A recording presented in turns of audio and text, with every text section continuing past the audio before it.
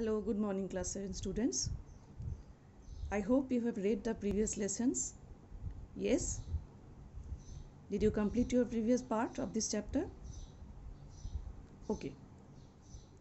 Therefore, today we will learn about the next part, that is transfer of heat.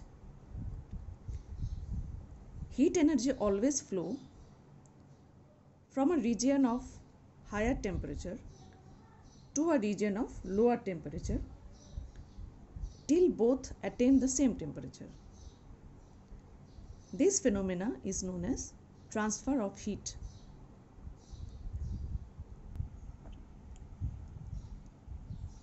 Heat always flows from a body at higher temperature to another body at lower temperature. In other words, heat always flows from a hotter body to a colder body. As a result of heat flow, temperature of the hot body falls than that of the colder body rises. This flow of heat stops when temperature of the two bodies becomes equal. Therefore, the flow of heat from one body to another or from one part of the body to another part of the same body is called transfer of heat. So we can define transfer of heat in this way as well. Please pay attention. Flow of heat from one body to another or from one part of the body to another part of the same body is called transfer of heat. That is why we feel warm if we sit near a fireplace during winter, or if you go near the burner, you will feel warm. Now let's see how heat is transferred. There are three ways in which heat can be transferred from one body to another or from one region to another. They are conduction, convection, and radiation.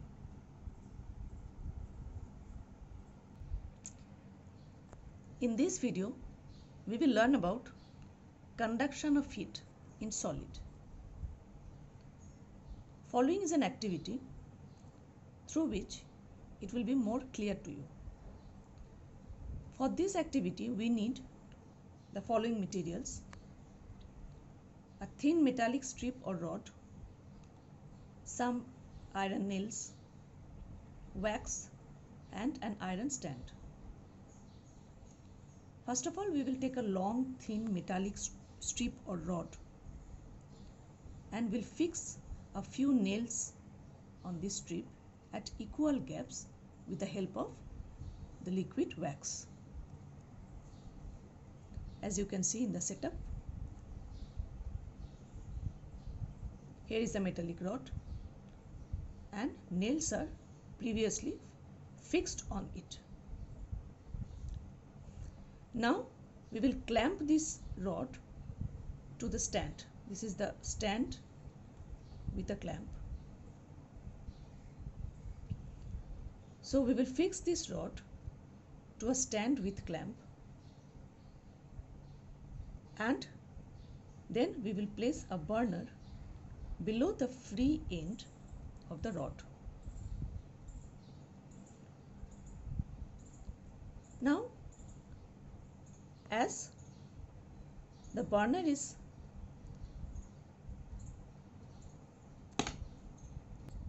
heating the rod, then slowly we will see the nails start falling one by one as heat travels through the rod. Please see the order in which the nail is falling down. The nails are falling down from the rod. What is the order? We will observe that the nail nearest to the flame drops first, then the next, and finally the nails which are farthest from the flame. It happens because as the heat travels gradually from the hotter end of the metallic rod to its colder end, the wax melts gradually and the nails fall down one by one in this order. This gradual flow of heat in a solid from the hotter end to the cooler end is known as conduction of heat in solid.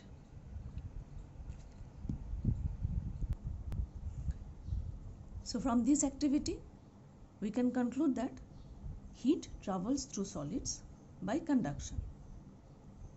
That is why if you hold a metallic spoon over a flame, you cannot hold it for longer time, isn't it? As soon the heat travels from the hotter end of the spoon towards your hand, you have to leave the spoon quickly.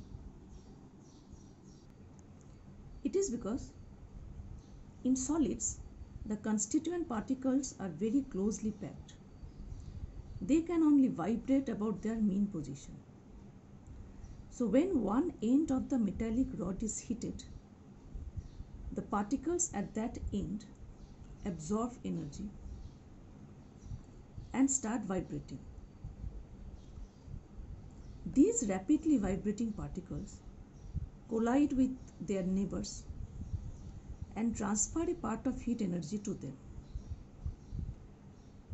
As a result, next particles also start vibrating more rapidly and cause their neighbors to vibrate more. This process continues until the last particle also start vibrating rapidly. Thus, heat energy is transferred from particle to particle through the whole length of the rod, from the hotter end to the colder end. Now I think it is clear to you that what are the conditions for the conduction of heat in a solid. There are two conditions. Number one, the object should be in direct contact. Number two, the object should be at different temperature. In this activity, we can see that the temperature at the two ends of the rod are different. Therefore, there is transfer of heat from the hotter end towards the cooler end. So in nature, all materials can be classified as materials which conduct heat and materials which do not conduct heat. So the materials which conduct heat may be good conductors or poor conductors, but both are conductors of heat. For example, silver, copper, aluminium, iron, brass, stainless steel, these all are good conductors of heat. Whereas water, air, glass, these are poor conductors of heat because they conduct heat very slow. Whereas some materials do not even allow the heat to flow through them, like wood, paper, glass, asbestos, bakelite. These are called non-conductors of heat. Air, plastic, rubber, these are used as insulators. So, materials may be conductors or non-conductors. Now let's see how these good conductors and non-conductors are useful in our daily life. Both are useful for us. Like the materials which are good conductors, they may be used wherever we need fast transfer of heat or quick transfer of heat. Can you see such an event? Yes, you are right, during cooking. While we are cooking, we need to have quick transfer of heat. Whereas the materials which are non-conductors are used to prevent the transfer of heat. Now we will see what are the uses in this following section.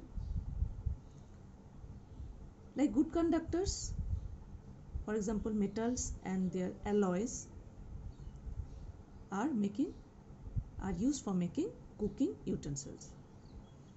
In our daily life we need different types of cooking utensils, whereas non-conductors are used for making the handles of those utensils. Now it's very easy to understand, isn't it, that why the handle of the cooking utensil should be made up of a non-conductor. For example, a saucepan has a handle of non-conducting material like bakelite, while its body is made of a good conductor like stainless steel. So this handle helps us to handle the material, handle the cooking utensil easily.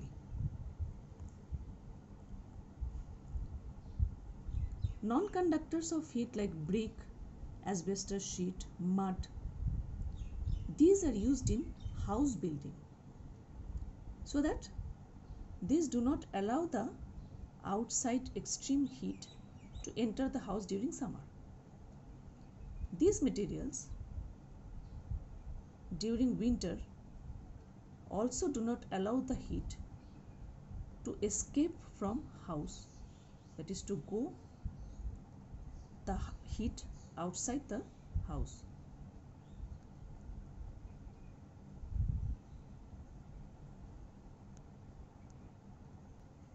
Again, many insulators contain tiny pockets of trapped air in them to prevent the transfer of heat. Yes, you are right, we are talking about wool. You know already that woolen cloths do not allow our body heat to escape out during winter. It is because of the trapped air in between them.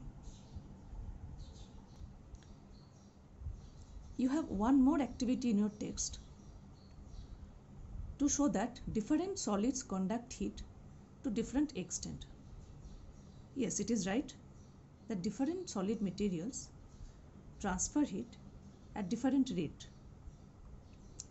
In this activity, 3 rods made up of iron, copper and glass are used. In the same way we have done the previous activity. So after this activity we will see that copper and iron conduct heat whereas glass rod do not. Also copper conducts heat more faster than iron. So in case of copper wire, in case of copper rod, nails will fall down faster than the iron rod, and in case of glass rod we will see no change in the situation. Therefore, by this activity we can conclude that heat transfer in solid varies from material to material. Now students, let's learn how do woolen clothes keep us warm during winter. Wool fiber is porous in nature, which has holes or pores in them. Therefore, it has air trapped inside these pores. Air is a non-conductor, now we know. Air is a non-conductor of heat. So it does not allow the body heat to escape or go out to the surrounding air.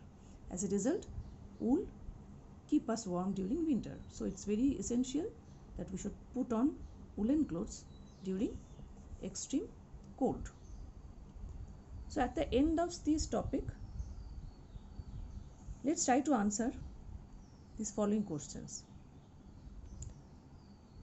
For example, a spoon is dipped in a cup of hot milk.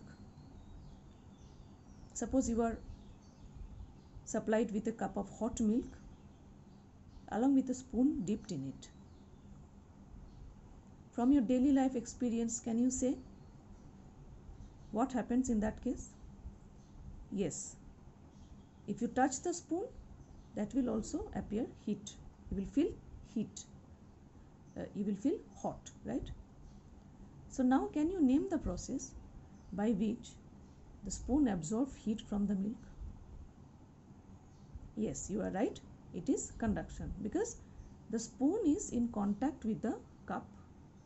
Therefore, it will also become hot due to conduction of heat.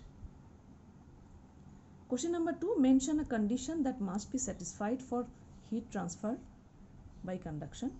I guess you can answer this. Question number 3, what determines the direction of flow of heat between two objects in contact? Yes, you are right. The condition is the two ends or two objects should have difference in temperature. Question number 4, which property of a solid is employed when it is used for making the handles of pressure cooker? Yes, what is the answer? Answer is the solid should be and should it be conductor or insulator? Yes, it should be an insulator. Question number 5, please tick which of the following is an insulator. So these are few oral questions at the end of this topic, and your today's homework is, please follow the class properly and learn the definitions needed. Thank you. Meet you in the next topic.